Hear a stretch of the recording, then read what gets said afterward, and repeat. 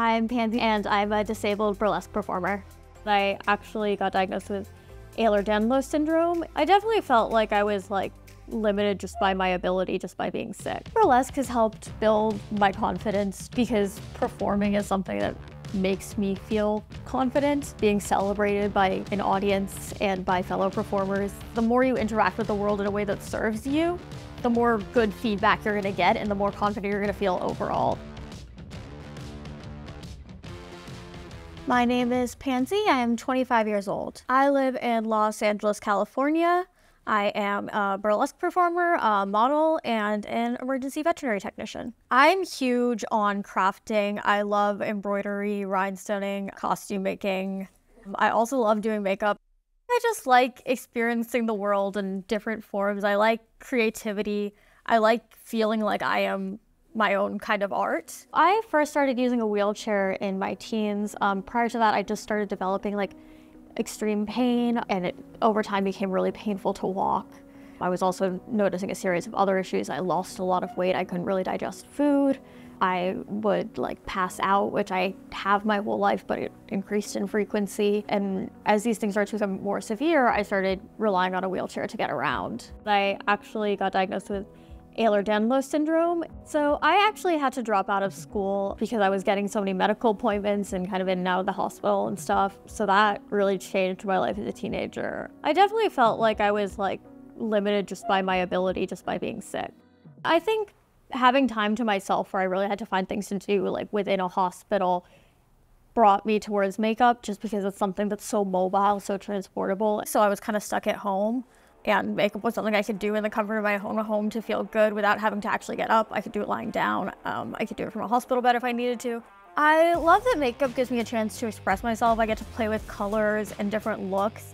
And I feel like in some ways embody characters, which is something that's really fun for me. I feel like makeup did build up my confidence just because it wasn't a way to show my personality. So when I was a kid, I really wasn't into fashion. I hated getting dressed, I hated shopping. I think when I was 16 or 17 is really when I started expressing myself with fashion more. Again, it was the same time I got sick, and I really just found that as a way to experience joy and create art at home with limited materials and without having to be hunched over a desk.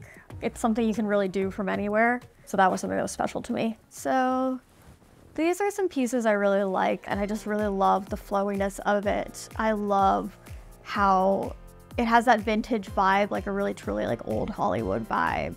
And the ruffles and the pink are so cute. This is a mini skirt, which I just find it's unique, and I love that pairing it with these, it kind of has that hot pink, more in the back, but it has that hot pink and that light pink, so I feel like it goes well with these pieces. This is technically a burlesque costume I made, but I wear it all the time just as regular clothing because it's comfy and it really kind of feels very me, very genuine to myself, not just my performance personality, which I really like. This piece is actually a vintage mosquito, which I got my hands on after begging someone on Depop. I was looking at it for years, I really wanted this piece because I love the pink houndstooth and I love the low U cut. Throughout my childhood, I felt excluded for a variety of different reasons. I interacted with the world a little bit differently. And then as I grew older, I realized I was queer. And then I started using a wheelchair later on as a teenager, and it kind of just all compounded into just feeling different than everyone around me. I think for a while, it really shot my confidence. I just felt like I wasn't worthwhile. I got various negative comments. I got a lot of racism. I was in a predominantly white neighborhood growing up as a first generation Indian kid.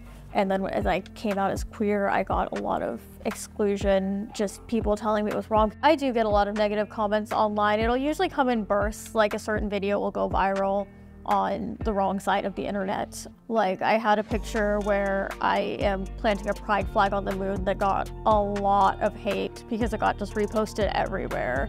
I got one where someone just in all caps was tell me, why are you sitting on a chair? I've definitely had people just be I know where you live, telling me that they have a gun. I had one person that sent me a very graphic message threatening to burn alive, which was not great. I can turn off my phone. And if the people around me in my life are being kind to me, that is really what has an impact on me. Me and my partner are gonna go out and shoot some photos. We do it a lot just to get content for social media, and also just, it's fun, it's a way to hang out. My partner's name is Lee. He is also a queer, disabled, wonderful, wonderful person, and he takes great photos. My name is Lee, and I've known Pansy since 2015. We both were teenagers who were like into the same bands, so I think that was kind of our first connection. Was we had a similar taste in music that we both cared a lot about, so that kind of started our friendship and then a relationship. I think Pansy is inspiring for people with a disability. Usually I just kind of shoot what I'm wearing out for the day. I don't plan it super well. It's just really how I'm feeling and when I'm going out. I get my inspiration all kinds of places. I look at fashion history, I look at other creators. I also just look at things I like media and nature, things like that. So I think sharing on social media has allowed me to find community and connect with people and also build a career. So it's really allowed me to connect with people in a way I wouldn't have otherwise. I get a lot of people who tell me that I've encouraged them to be more visible, to be proud of their disabilities, to get a mobility aid if they need one instead of just staying at home and not living their lives, because a lot of people do feel shame or guilt around that when they first start using a mobility aid. I have been a fan of burlesque since I was really young. And so when I turned 18, 19, I was like, I want to do this. And I just started kind of putting myself out there and performing. Burlesque is a form of striptease.